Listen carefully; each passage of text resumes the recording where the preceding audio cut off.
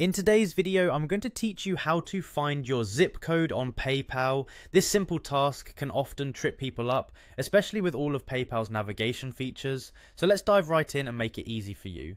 First, we need to get to PayPal's homepage. Open up your favorite web browser and type in paypal.com, or simply click on a saved bookmark if you have one.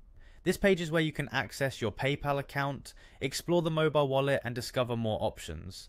Once you're on the PayPal homepage, look towards the top right corner and find the Login button. Clicking this takes you to the secure login page. If you already have your details saved, you can proceed with just a few clicks. Otherwise, enter your login credentials to access your account. If you have two-factor authentication enabled, this is where it will prompt you to verify your identity. PayPal might ask you to get a text message or a WhatsApp message to confirm it's really you.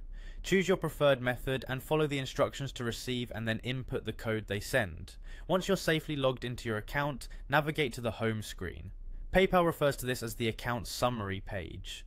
This section provides a comprehensive view of your recent activities, balances, and a host of other details pertinent to your account. Now, direct your attention to the top right. You'll spot the settings icon. It often looks like a gear or a cog. Clicking on settings will take you to a new menu where you can manage all sorts of features related to your PayPal account. In this settings menu, look for an option labelled Account. This is your hub for personal information, security settings and other important details, all centralised in one convenient place. Go ahead and click on it.